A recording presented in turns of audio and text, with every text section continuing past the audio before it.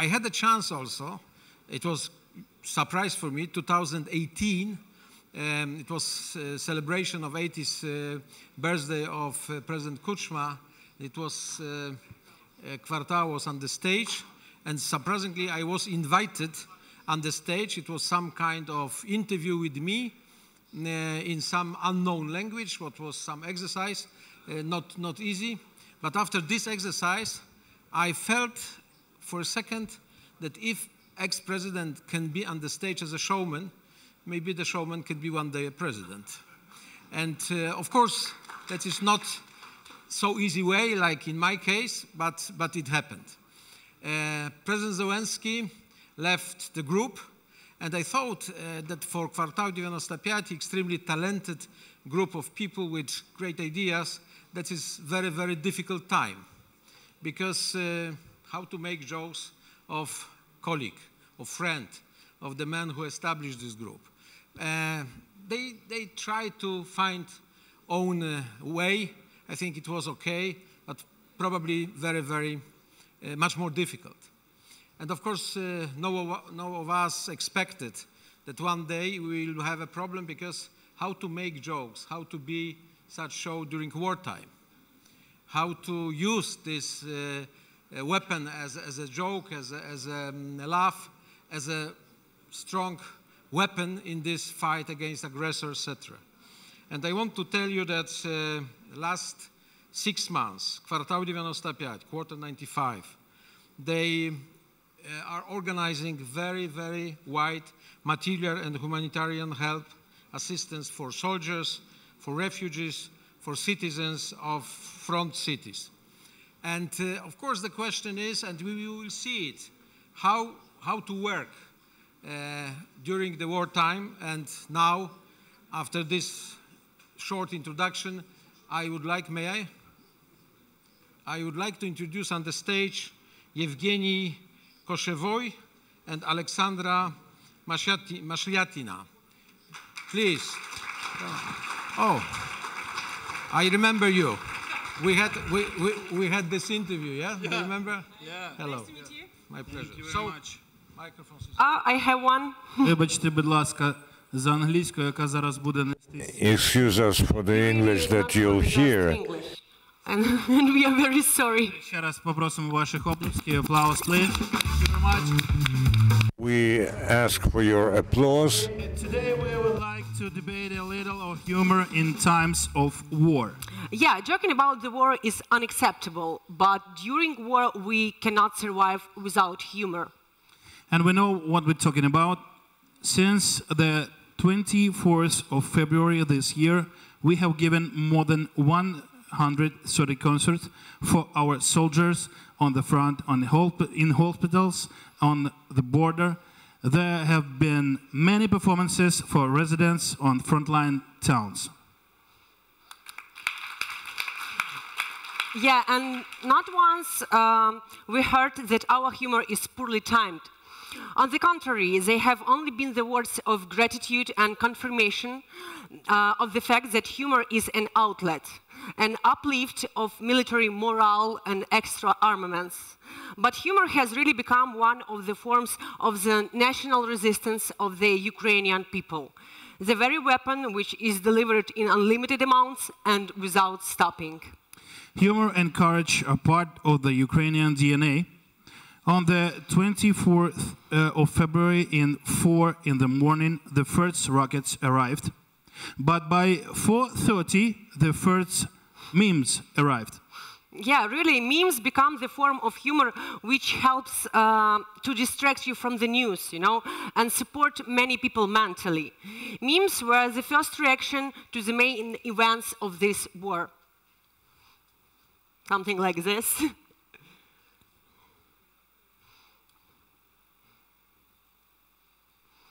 This one is my favorite.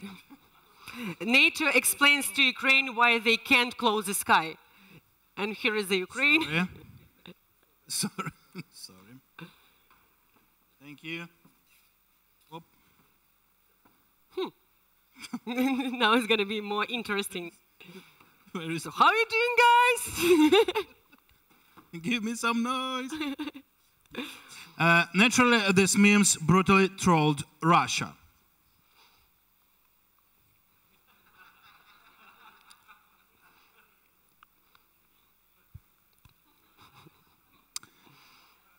And of course, one of the main heroes of the huge number of memes was President Zelensky.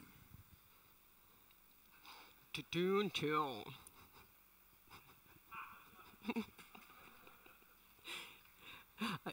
be so shy. You know, despite all the stress of the situation, Zelensky himself finds time for humor. For example, with the help of CGI, Putin was depicted as if he was surrounded by other people. And at the next moment, his hand just passed through the superimposed microphone, please. Wow. Oh my God, Russian technologies. Wow. You know, President Zelensky, in his evening address, reacted to this immediately.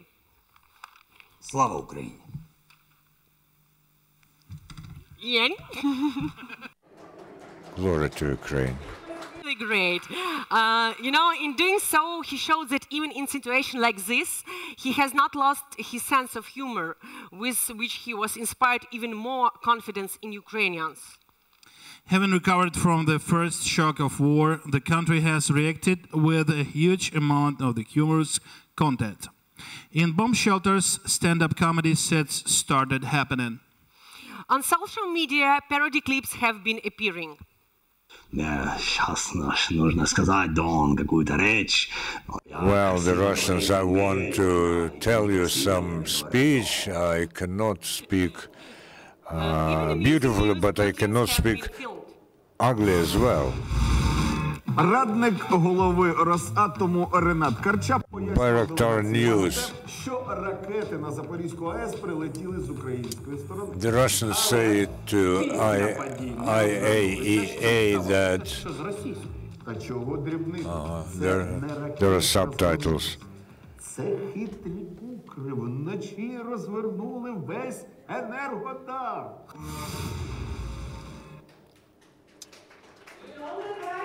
Yeah, I know that. People are making video memes.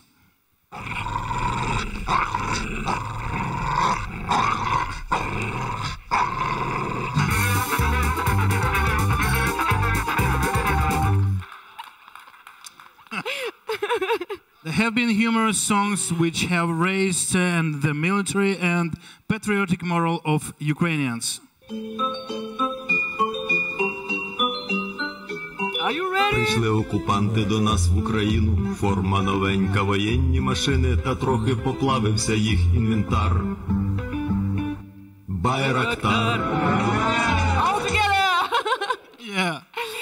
The majority of this action have a charitable goal. That's why the Ukrainian comedian, our good friend Mark Kutsivalov, walked over 800 kilometers from Odessa to the Carpathian Mountains with the goal of raising funds for ambulance services. And with the help of donation, he raised the necessary sum. He's a really cool guy. Yeah. The humor on frontline soldiers merits a conversation of its own. Many of us have been to the front lines, and we bring back some kind of story from almost every trip. Yeah, for example, in Mykolaiv, we got to know a soldier with the army nickname Grandmother. You know, it was strange because he's a really big guy, he's young, strong, and very brave. But everyone would say, hey, grandmother, grandma, how you doing? Give me high five, grandma. And at some point, we just asked him, why are you a grandmother? And he answered, well, because by the time I got here, all the lions and tigers were already taken. And he's like, grandma. Grandma. In Kharkiv, we were represented with the stern soldiers, a few words, with the nickname Terminator, who looked after everyone on the whole trip. At some point, we were traveling through a metro tunnel without any light, and at that moment, something metal fell into the ground. I asked, "Is that a coin?" The Terminator answered, "No, it's the pin from a grenade." Then everyone else was laughing, and I nearly crapped myself. Sorry. Sorry. Even in such difficult times, soldiers find time for humor, because that it was support and charges up their souls. This is truth, yeah. Humor in times of war is often dark and bleak, but Ukrainians now have a moral right to joke. And the sketch that we want to show you today demonstrated Ukrainians' attitude to what has happened. Yeah, some ideas for jokes in this sketch we have heard from our soldiers on the front. So that's exactly what they are joking about. And we all believe that very soon Ukraine will be victorious in this terrible war. So, guys, imagine news broadcast of the future.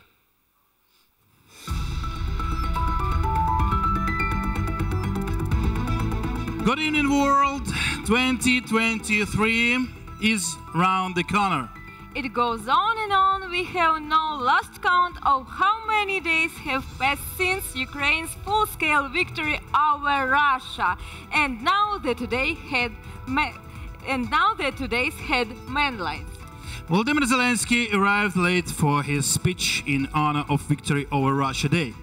The reason for the 30-minute delay was that Zelensky had forgotten how to tie a tie.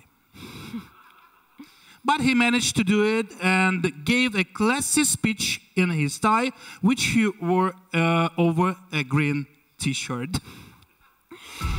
Zelensky rejected receiving yet another award. The reason given was that while the Nobel Peace Prize, the member of British Empire, an Oscar, a Grammy, a Tony, and an Emmy are acceptable, but UEFA Ballon d'Or for the best football player of the year? Well, that's just too much. Yeah. Olaf Scholz congratulated Ukraine on its victory over Russia. On this occasion, he personally promised President Zelensky to deliver without fail and with 100% certainty heavy weapons to Ukraine definitely next week, and not one day later. In the hope of evading justice, the former president of Belarus, Aleksander Lukashenko, changed his appearance. He shaved off his mustache? No. He went to Thailand and had plastic surgery.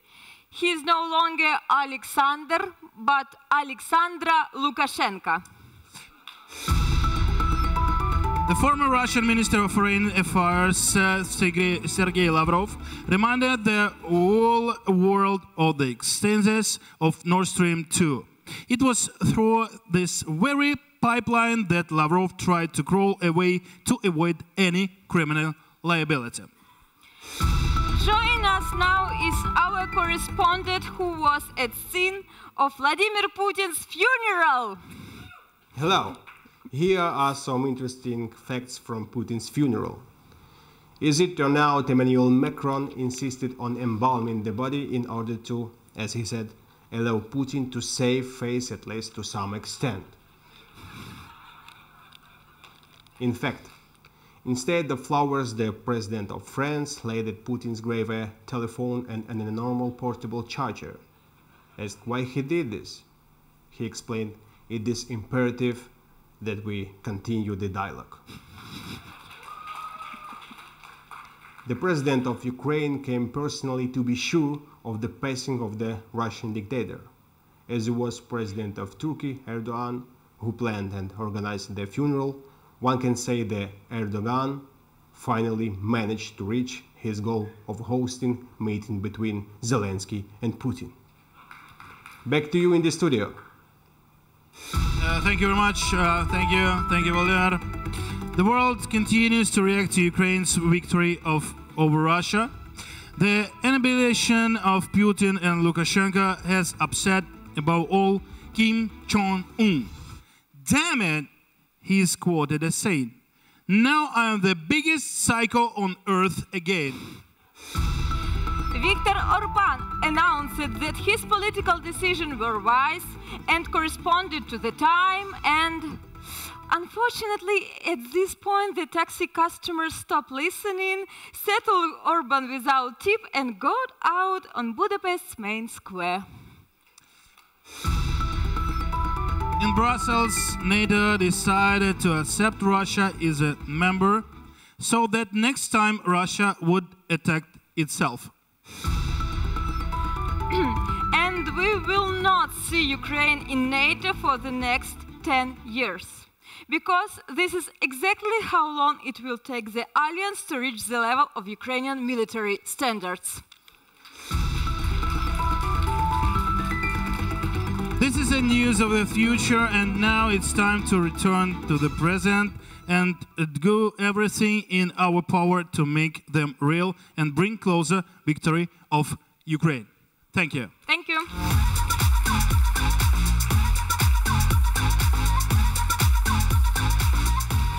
Slava Ukraini. Thank you. Oh, hello again. Thank you. All manifestations of humor in such unbelievable, difficult conditions have become one of the kind of psychological support which has helped and continues to help Ukrainians not to lose their confidence in times of war.